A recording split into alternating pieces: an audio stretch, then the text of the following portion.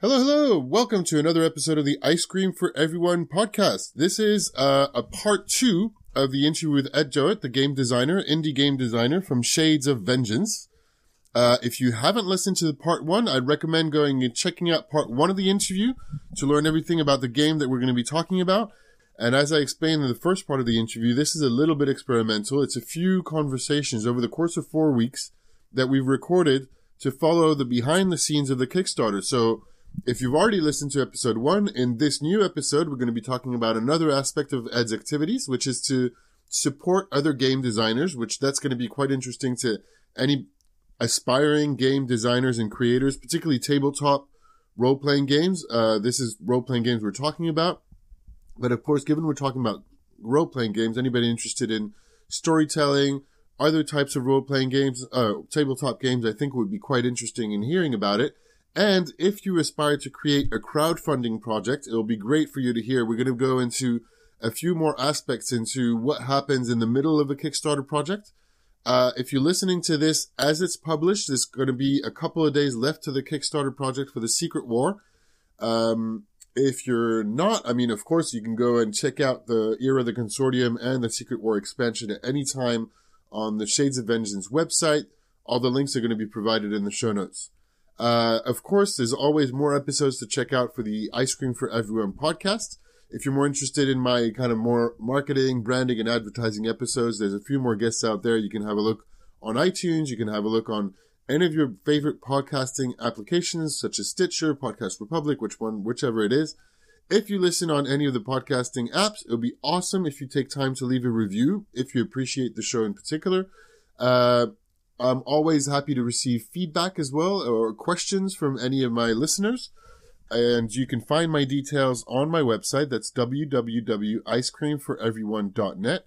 Everything spelled out, icecreamforeveryone.net.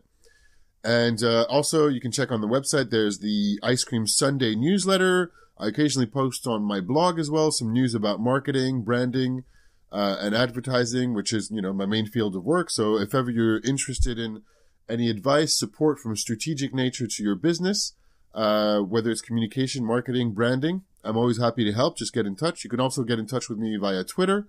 My handle is @HippoWill. If what you have to say is 140 characters or less, of course, Twitter is the right kind of medium for that. So without further ado, here's Ed for the second part of our interview. Enjoy.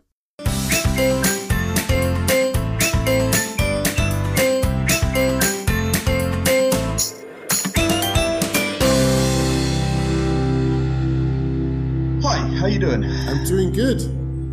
So this is going to form the part 2 of our conversation of the behind the scenes of the Secret War, the secret Kickstarter updates. How are you today and where is it at? And we're now in the 3rd week of the Kickstarter, I believe. Is that right? We are in the 3rd week. Actually, there are just under 3 weeks to go. And the total was 34 days. Yeah. So we're kind of just at the beginning of the 3rd week here. I noticed you just passed the £1,000 threshold. Yeah, actually, we passed £1,000 a little while ago. Oh, okay. And then we dropped down. One of the backers reduced their backing level. Oh, okay. Does that happen often?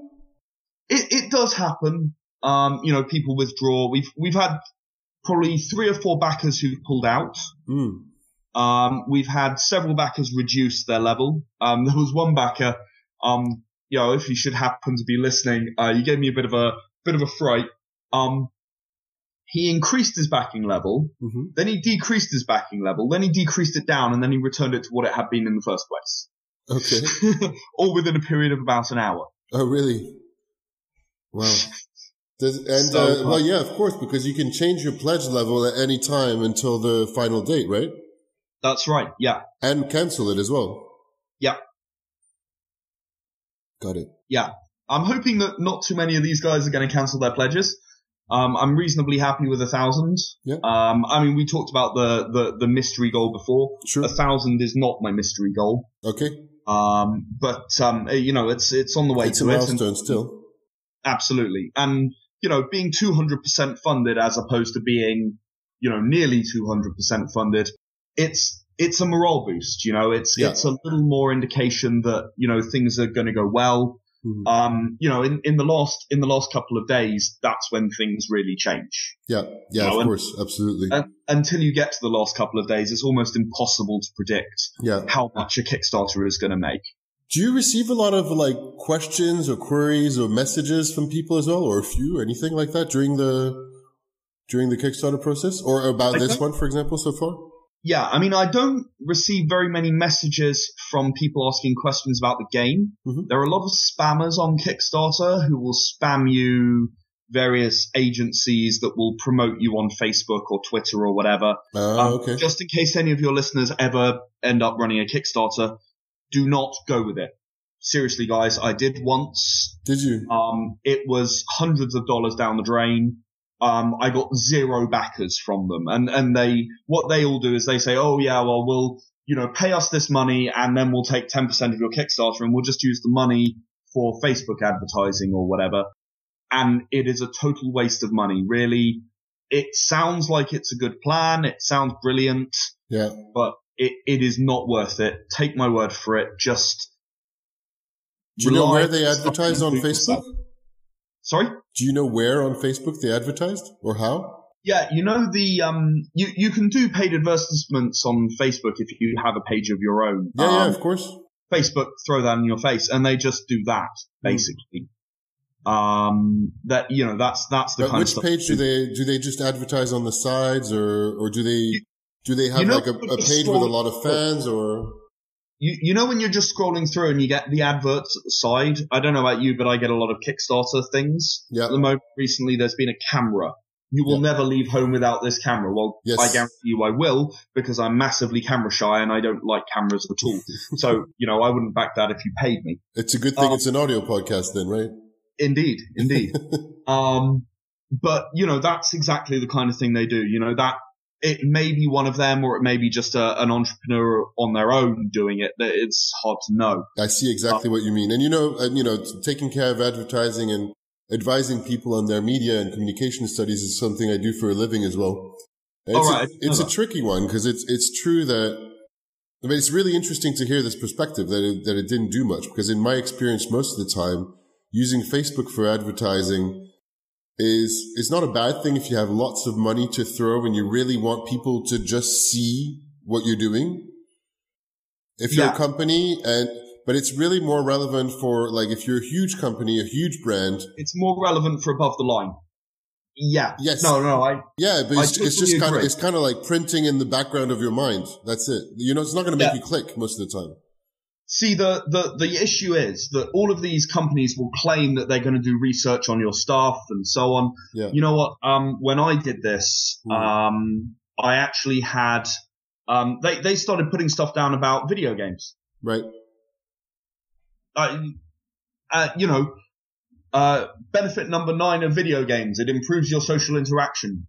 Who cares? I mean, yes, it's true for role-playing games as well, but you're advertising benefits of video games when trying to advertise a role-playing game Kickstarter.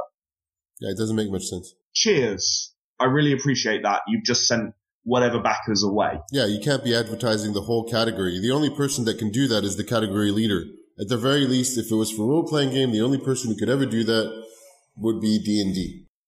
Probably, yeah. And even then, it doesn't really make much sense, but, you know.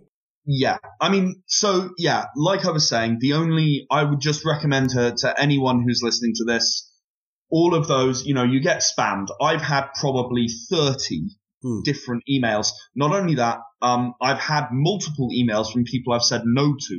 Mm-hmm. I keep getting them, right? And they will spam you and spam you and spam you. And at your weakest point, there is a weak point in Kickstarter, usually when you're about, you know, a week in and everything's stopped. You aren't getting any new backers, because, you know, you're not, unless obviously this doesn't apply to someone who's so big, you know, that, you know, it doesn't matter. But, you know, when you're an indie Kickstarter, you get a week in, the backers aren't coming anymore because you're not featured at the top of the list. Any advertising you're trying to do for your Kickstarter won't likely have taken hold yet. So, you know, they will hit you and hit you and hit you and hit you. and in a moment of weakness, you will really consider it. Yeah. And I can only advise that you don't do it. Yeah. In fact, grab someone like our host here, who will actually look at your game and work with you and help you do it. Well, thank you. Because I have a dude who works with me. He runs a company called Badass PR. Mm-hmm. His name's Dirk. Okay. I met him at Dragon Meet. Cool. And he's been fantastic. You know, we've been working together for only a month now, and I've already had an uptick in sales. I've had loads more reviews done. You know, we're starting to get out there. You know, so don't go for a faceless agency. Find a person who will work with you. Yeah, who understands who you are, what your product is, what your, in this case, game, but it could be something else. Yep. Yeah, absolutely. I agree. And do you take any other main actions during the course of the Kickstarter? Are there, I don't know, emails or anything like it? There are a few things. You know, there's obviously advertising on places like Reddit. It's not much fun. We covered this last time, didn't we? Yeah. Yeah, so I mean, you know, there's stuff like that. There's also one thing that I do every time. Obviously, this only applies to role-playing games. But every time there's a chat room, an IRC chat room at rpg.net. Mm-hmm. It's run by a great guy called Dan. Okay. You know, this guy's brilliant. He's fantastic. rpg.net is really the biggest forum, like, site for tabletop RPGs, isn't it? Yeah, it is, absolutely. Yeah. And the chat room isn't quite as big as the forum itself. Okay. But you know, there are some great people in there. And what they do is they actually do Q&As with creators. So, you know, it's like an AMA thing. Right. You know, they'll sit down, they'll talk about, you know, the game, they'll ask you to go through it. And I've done that every time I've done a Kickstarter. Right. Except for my comic Kickstarter, that wasn't really relevant for obvious reasons. Okay.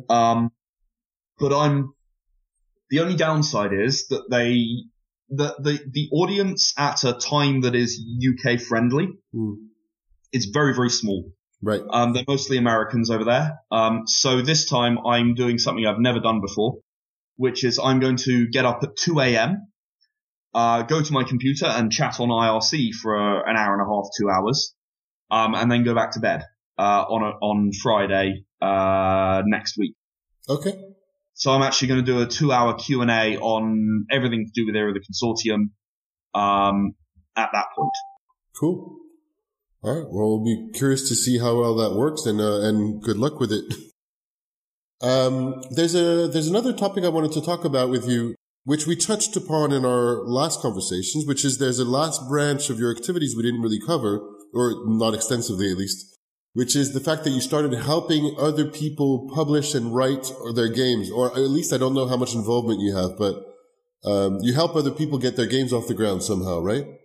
That's correct, yeah. And how much involvement I have really varies depending on the game. So what I'll do is I'll take you through a couple of things that I've worked. But how did that come about first, actually, before we... Sorry? How did it come about that you started helping other people, as well as publishing and writing your own games? Sure. Yeah, what happened was, John, my main co-writer on Era of the Consortium, and myself, we were in Canada. We were at Anime North. Okay. I've got a friend who helps to run that convention, and he pulled a couple of strings, and he managed to get us in there. So you know, we were basically asked, as part of what we were doing, we asked to do a panel. And then when we arrived, we were told, there's this other guy who wants to do a panel about game creation. But we don't do one-man panels. So would you mind doing the panel with him? So, you know, there are 3 of you then, and it's not a one-man panel, and, you know, it's all good. So we said, yeah, sure, obviously. You know, we were thrilled to be there, and even more thrilled to actually be wanted, you know? Yeah. So, we go to this panel, and this guy is the most beaten down person you've ever seen. Seriously. He's a successful, in inverted commas, game creator. He's created 2 board games. Okay. And he sold both of them to companies. Would they be titles we've heard of, or? Probably not, and totally honestly, I don't remember them, okay. and they aren't overly relevant to the story. Okay, that's fine.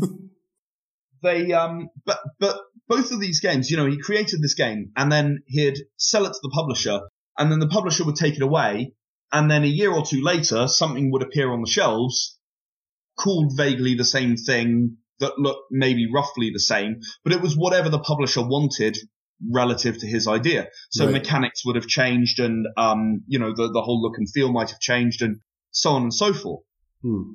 And he just had no say in it whatsoever. Yeah. And we were sat in this panel, and people were asking us questions about creating games, and how would I do this and how would I do that. And then someone hit him with how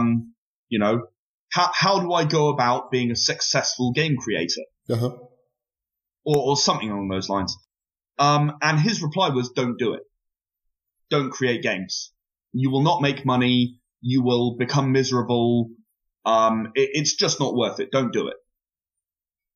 And in that moment, John and I looked at each other and, we were both obviously thinking the same thing. And he grabbed the microphone and he basically said, okay, look, I get that, this guy's successful. This guy's done stuff before, he's made games and so on. And I get what he just said. But if you want to make your game and you want your game to happen the way you want it, come and talk to us afterwards. We'll do everything we can to help you. That's great. And that's actually where that grew from, you see. Well, we actually had, probably about 10 people follow us back from that panel to talk about, their games of various kinds. One of the groups of people who followed us back are the guys from Dyson Stuff, who now do a regular podcast of Era the Consortium every week. Yeah, I saw that from your website. Yeah. Yeah. Those are one of the guys we spoke to. Another of the guys was the first of our external games to become a reality. So, we decided that it's really valuable to be doing this, doing this thing, helping people create their games is something that's really, really good, really. Yeah. And not only that, we're not buying their idea off them and giving them £10,000 to go away and never have anything to do with their game again. We are helping them create their games. Yeah. And yeah, that means that we aren't paying them money, right? I'm sorry, you come to us, we're not going to pay you £10,000 to help you. Yeah. Facts of life, I'm sorry. What we will do is we will hook you up with good, cheap artists, writers, editors, game mechanics experts. And some of them will be in our team, Shades of Vengeance. Some of them will be contractors we use regularly. For example, artists, it helps everybody, you see. Yeah. Because, artists need regular work. I'm not going to have regular work for, I at the moment I have 3 artists who are doing, consistent work for me, but, it's not regular and it's not enough to keep, on its own. Yeah. I'm not that rich. Yeah, no, sure. But I think it's fantastic. So you're really like building and giving back to the community, but strengthening the community of gamers by encouraging other people with their projects, which I think is brilliant. Yeah, and it's something that's very core to the way that we work. We think it's very important. What we do as well, obviously, again, stuff that comes from contractors that, these guys need to be paid to do it. Sure. That has to be paid, but, we do our best to negotiate good rates for you. Yeah. Stuff that comes from me or one of the other guys in Shades of Vengeance, that actually comes free until, basically we help you get your book together and on Kickstarter. Once it's on Kickstarter, we'll help you do the best it can. Yeah. Once fulfillment then happens, we will then take the first cut of the profits. And I just mean profits. It won't put you in debt. Fulfillment of the actual rewards, fulfillment of the stretch goals come first. Yeah. And if we don't make that much money, then, we at Shades of Vengeance don't get paid. Not that amount. What we'll then generally do if we don't get entirely paid is we'll try and negotiate to, earn a royalty from the book until such a time as we are paid. Right. And everyone we've worked with so far has been very reasonable, and understanding about, I'm sorry the Kickstarter didn't make however much money we'd hoped. Yeah. And my charges vary anything from, I've sat down and with the first guy that I mentioned, the guy we met at Anime North, the book was called Amazing Space Adventures, and he'd been working on it for about 20 years. Well, and he'd kind of never got it off the ground. He didn't really know where to go or how to do it or really how to present stuff. What was he stuck with?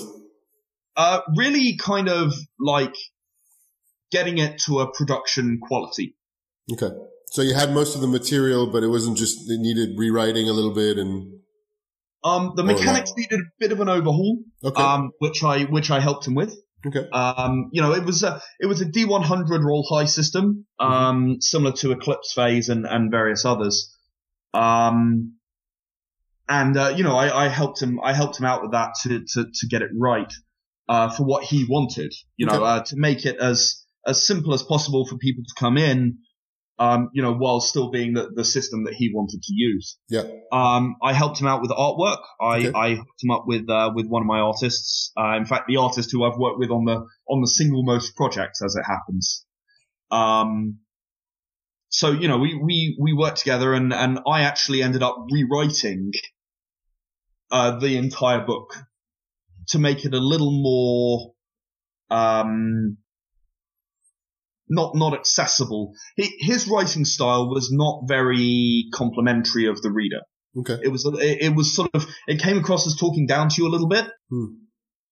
So I did a lot of rewriting on it. I probably spent 150 hours on it.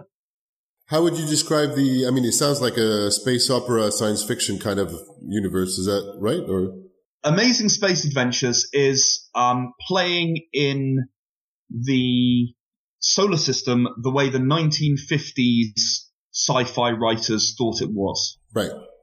So Martian Chronicles, you've got Martian ruins on Mars, you've got jungles on Venus, you've got icy plains on Europa, and so on and so forth. And Asimov, you got robots all over the place, all of that sort of thing. Cool. It's a really nice concept. The game, I personally don't actually agree with the rule set that he ended up with, but that's kind of the point I'm trying to make here. It was his vision. Yeah. It doesn't matter what I think as a publisher. It doesn't matter what I think as a writer. I'm helping him achieve what he wants for his game. Yeah.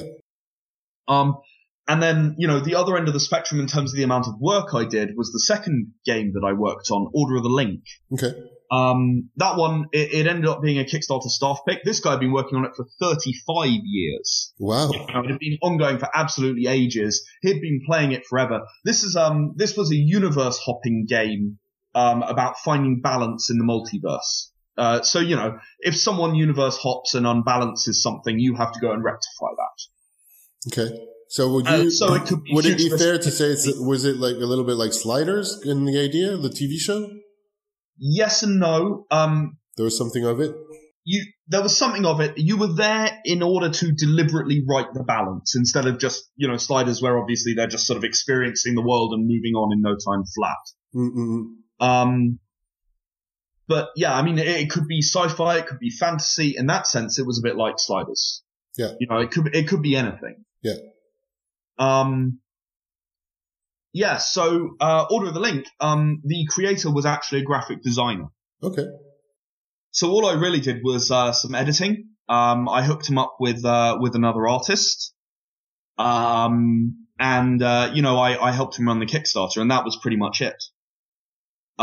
He succeeded beyond our wildest expectations. Like I said, it got to be a staff pick. He made $3,500, for Order of the Link. I'm every so often he comes over to London and I still go out and have a drink with him and so on and meet up and talk. Cool. Then there's, Marked for Death. That was a Fate module.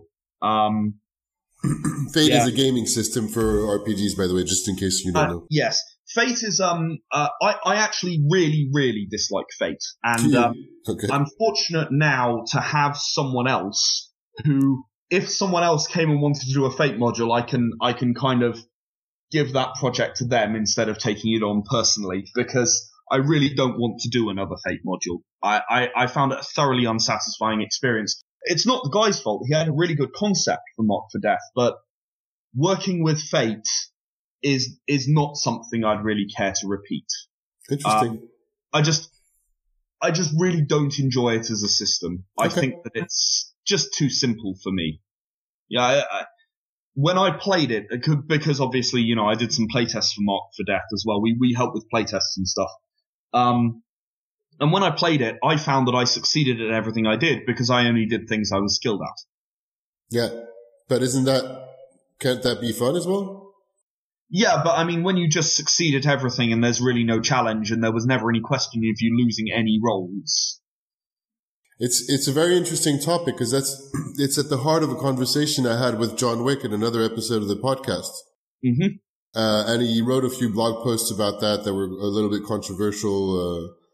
And we mentioned this idea that, well, there's a whole category of games and a style of games where it's really, really enjoyable that you play hero that are really, really good at what they do.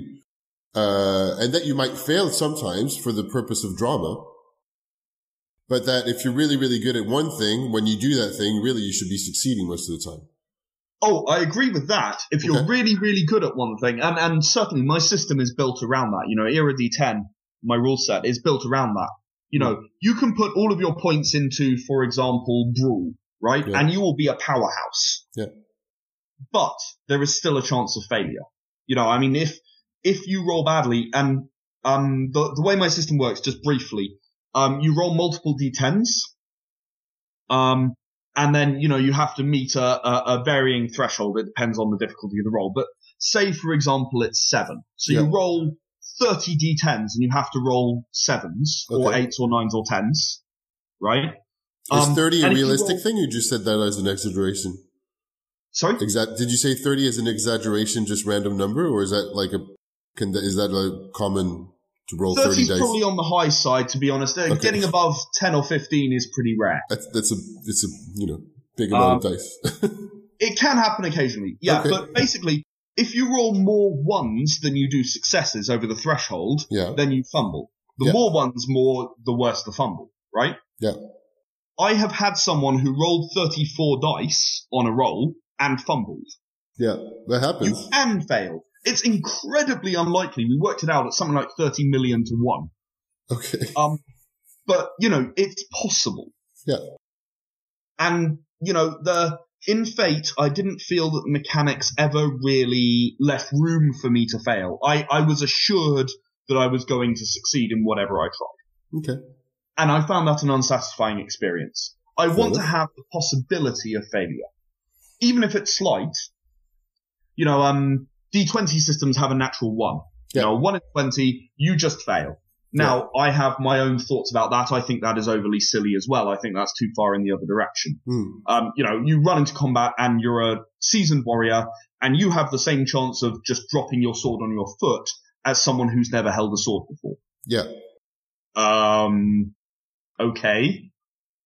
You know, that's too far in the other direction for me. And that's one of the, you know, that's one of the reasons I created my own rule set. Yeah, which is one of the interesting, I mean, it's part of the interesting conversations about game design and game mechanics and preferences and what is appropriate to certain universes and styles of play as well.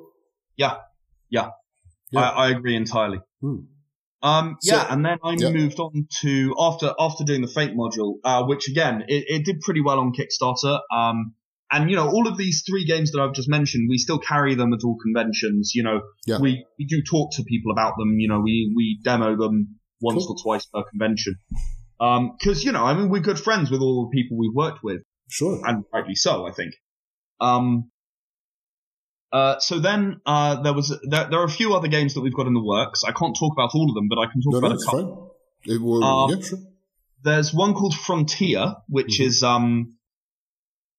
it's kind of a bit like Traveller. Which is a sci-fi game, right? Across the stars. You know, I've never read Traveller, actually. I should one of these days, but I've never read it. So humanity spread across the stars. There's only really humanity, and you know, you're kind of hopping around between star systems trying to make your fortune. Yeah. And for those guys, they mostly had the story completely done, but they didn't really have much in the way of good ideas for a rule set. Mm-hmm. So I came up with a rule set for them. Okay. It's different from my rule set. I would call it Era D6 Light. Okay. It's only got 4 stats in it, and right. They preferred a lighter stat kind of system. So I helped. Well, I created that and helped them tweak it as needed. And they're pretty happy with that. That's going to be coming out. I don't know when.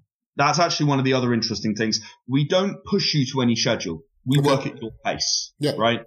We'll turn stuff around as quickly as we can when you present it to us, but we'll work at your speed to help you get your game done. Yeah. So what's the best for people who are interested and who might be listening to this and they're interested in support? They'd send you an email through the website, or does it matter any stage they're at, or No, doesn't matter at all. We will help with anything from, I have a vague concept all the way up to I'm ready to go to Kickstarter tomorrow. Okay. We will do everything we can to help. And obviously the price will vary depending on how much work we have to do. Sure. On the website, www.shadesofvengeance.com, there's actually a section which says in big letters, I'm a game creator. Yeah. So if you hit that and fill in the form, it'll just ask some very basic information about your game, just so we know who to assign it to, right? Because, I'm obviously, as you might have gathered, I'm a sci-fi expert. Yeah. Anything sci-fi is quite likely to come to me. Whereas, for example, I know very little, or I choose to know very little, about steampunk, for example. Okay. So it would go to someone else. So that's the only reason we're really asking. We're just trying to understand what your game is about. Perfect. Thank you very much. All right, Ed. So by the time this is published, it's going to be just 48 hours before the Kickstarter. But now, now, we're in the 4th week of the Secret War Kickstarter and the secret conversations behind the Kickstarter as well. How's it going? It's going really well. As I mentioned last time, I think, Kickstarters tend to get pretty quiet in this kind of period and only really pick up again towards the end. So you've not been tempted to, backers. Sorry, you've not been tempted to give in to the services of some of the people that you mentioned last time? No, that usually happens at the end of the first week. Okay. By now it's no longer really a problem. You're just sort of waiting for it to get towards the end. Yeah. And you're arranging as much press as you can for that last little bit. Yeah. Cool. I've recently had 2 or 3 reviews done on Era of the Consortium. Really? I've got a few more coming. Excellent. One's on RPG.net. That's a big one for me. That's great. And N-World as well is also doing a review. So I'll add the links on the show notes so that people can go and have a look at them. Awesome. So yeah, I'm just waiting for those 2 to come out. Hopefully that'll drive a little more traffic in our direction. Yep. My PR guy is doing very, very well. He's doing great, and we're putting out a lot of press releases, a lot of information about Era of the Consortium. So is he contacting the bloggers that you're just mentioning as well, or? They're contacting us and we're contacting other ones. Yeah, I mean, there's a bit of everything. Okay.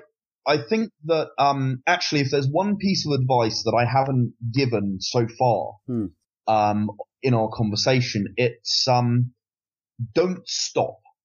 While your Kickstarter is running, don't stop trying to contact people and tell them about it. And I don't mean posting a million times on Facebook. I mean, send review copies to people. I mean, it's a digital version of your book, and at the end of the day, not everyone's going to love it, and that's life. Yep. But, it doesn't cost you anything to send a digital version of your book and ask someone to review it.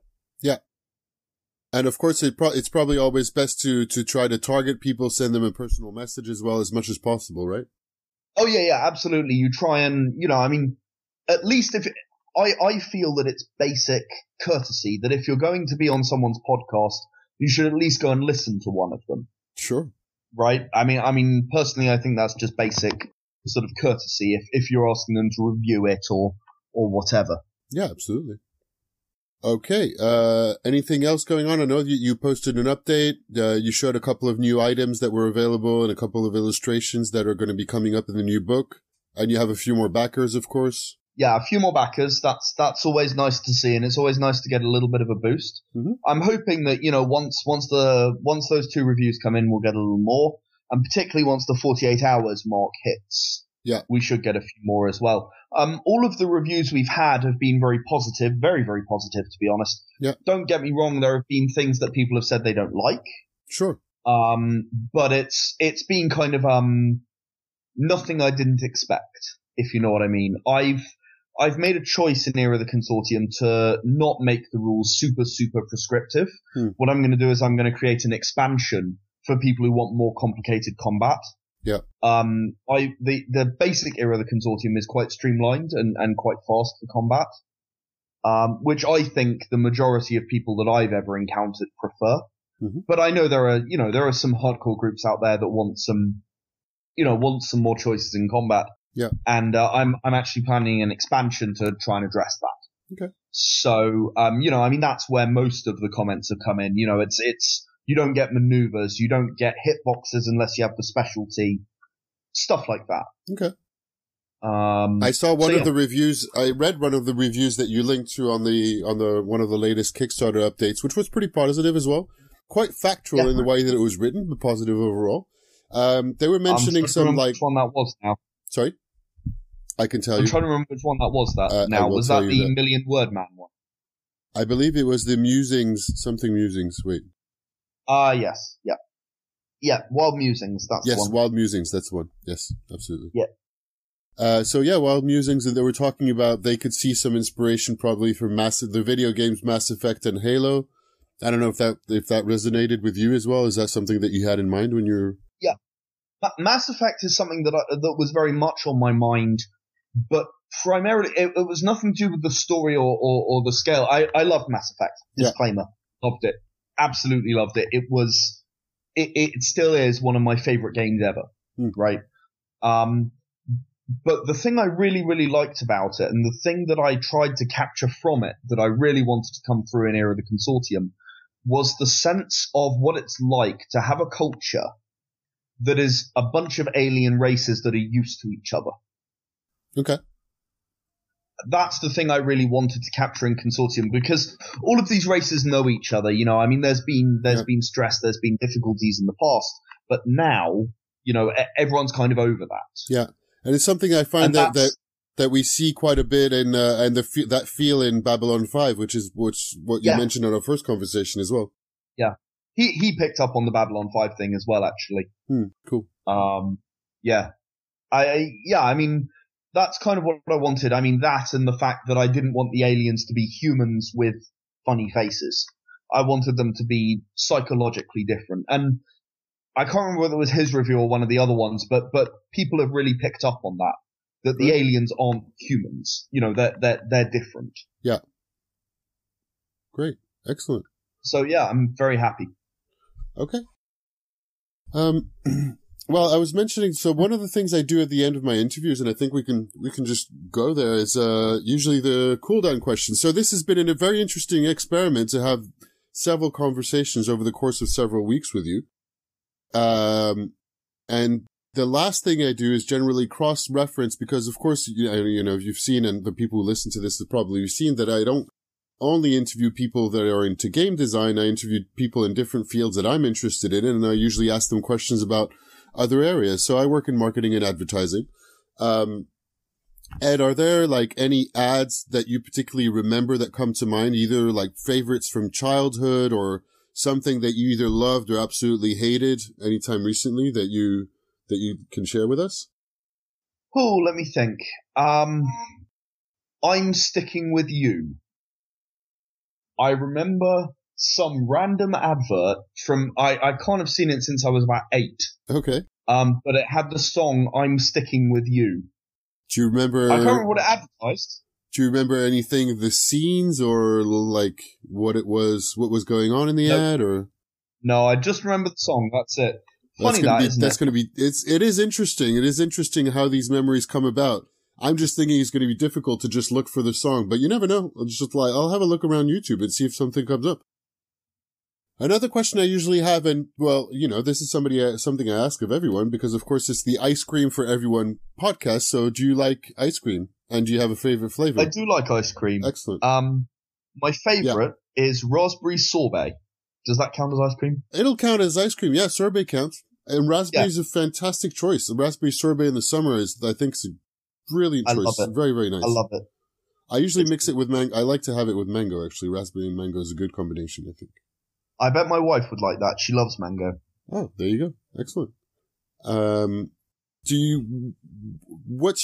would you say was your favorite trip or travel and maybe an anecdote from it? My favorite or my least favorite? The one that pops to mind is the really, really unpleasant memory that I had. That? Okay, well, all right. Let's go for the least favorite then.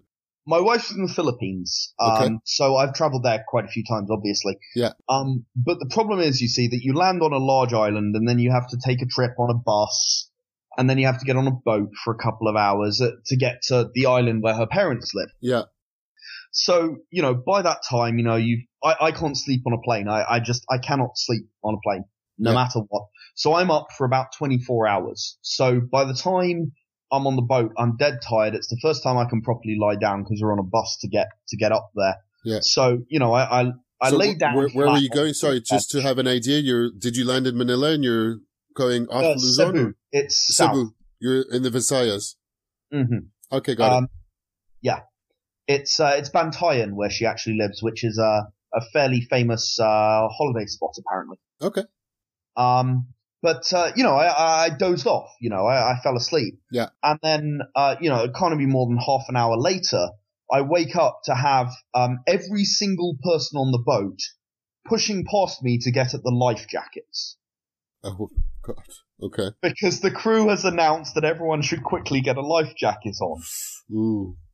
So I woke up into the middle of, and I was at the front row right in front of the life jacket cabinets, right? I see. So I had everybody rushing at you. Oh my God. Oh man, I will never forget that for as long as I live. I really won't. So, not the best memory, but certainly a very prevalent one, to wake up in the middle of everyone rushing for a life jacket. Oh wow. But then the boat was okay? Yeah, it was fine. It didn't sink or anything. Yeah, it was fine. Okay. It was all a false alarm, but goodness. Yeah, that must have been absolutely freaky. That's a pretty scary was a experience. Bit, particularly, since it was just coming out of the sleep, Yeah, really. Yeah. Cool. Yeah, so there you are. There's a little amusing anecdote for you. Nice. By the time this is published, there's going to be 48 hours left to the Kickstarter. All the people that haven't heard about the Consortium and the Secret War will refer back to the first episode of this conversation, the first part of this conversation, rather. But as a final parting, is there anything you want to add or anything you want to say to people that are listening to this who haven't backed your project yet? Yeah, two things. First of all, thanks very much for listening to me ramble for like 2 hours. I hope you found it interesting. I hope you found the insights into what it's like to run a Kickstarter interesting in particular. Yeah. Secondly, I am trying to make a new kind of indie game. You don't, all of the reviews that I've come across for Era of the Consortium have been surprised at the level of detail, world building, the time and effort that has been put into Era of the Consortium. Yeah. I'm trying to make this the standard that people should expect. I don't think that indie should be a euphemism for slapdash and quick, and no effort put in. Absolutely. I think that indie should be just as good as any game from a big company. And that's what I'm trying to do with Era of the Consortium. So even if you wouldn't, even if you don't particularly want the game, if you can even back the Kickstarter for £1, you're helping us to make a new standard for indie games, which is what everyone has to want, surely. Yeah, absolutely. Well, I think everybody wants a high quality game, and this is what I'm seeing in all the different reviews. is that it's a high quality. I mean, I haven't honestly read, I've read part of it, but I haven't read the whole game just yet. But I'm a backer for the project and I'm looking forward to my copy of it. So we'll see. And yeah, I think everything you've been saying about the different games seemed like there's a high quality of writing and solid stories inside of it. So thank you. Yeah. Thank you. I really genuinely believe in Era of the Consortium. I think that it's a really good game. I'm really, really proud to have created it. Yeah. I don't even know how to express the pride I feel to have created this game, to have spent 3 or 4 years of my life on it, and to have a reviewer who must see hundreds of games pick it up, and that even one reviewer said, this is the best sci-fi role-playing game I've ever seen. Yeah. Just even one person thinks that. It's amazing. Yeah. That's awesome. It's fantastic. I mean, congratulations for it. And good luck on holding up everything on the last couple of days of the Kickstarter, and good luck for all the future games that you're going to be producing. Thank you very much. I hope that, your listeners agree with you, and I hope that, you guys really feel that we're worth helping. Yeah. Great. All right. Have a great evening. Thank you. All right. And you. Cheers. Bye-bye. All right. Bye.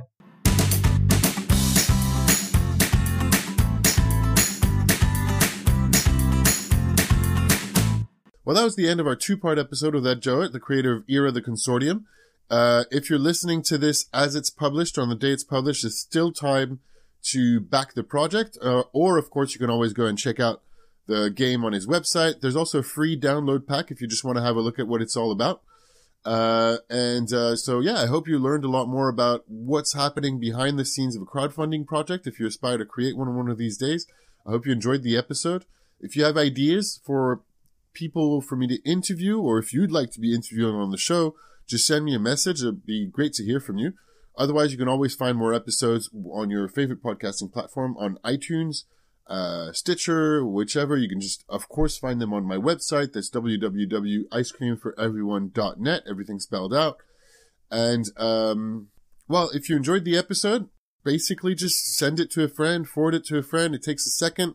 If you know anybody you think is going to be enjoying this, it'd be great. I just want for more people to be listening to this.